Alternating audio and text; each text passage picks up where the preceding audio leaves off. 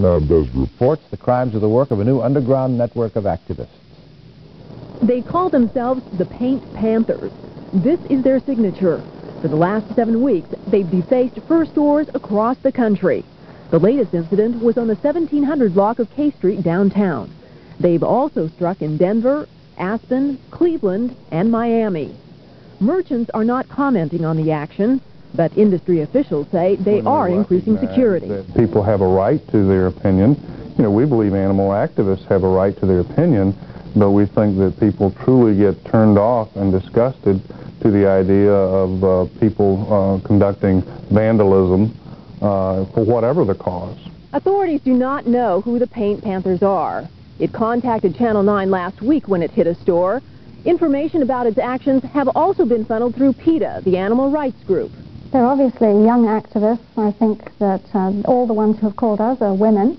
And they are angry at us as well as people who wear fur because they don't think our actions are radical enough.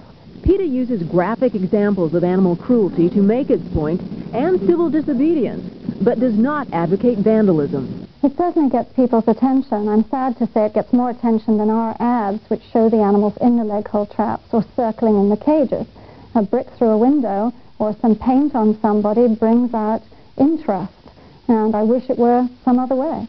But furriers say that activists have not hurt sales, that the weather and the economy are the major factors. We're anticipating about a 15 to 20% increase in sales this year over last year. I do think some people will discuss the issue seriously as a result of this, maybe by criticizing the activists first, but eventually getting to the cruelty issue, and that might stop people from buying coats.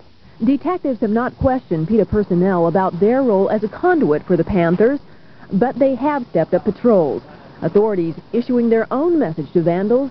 An act such as this could mean at least a year in prison. Miriam Hernandez, Channel 9 Eyewitness News.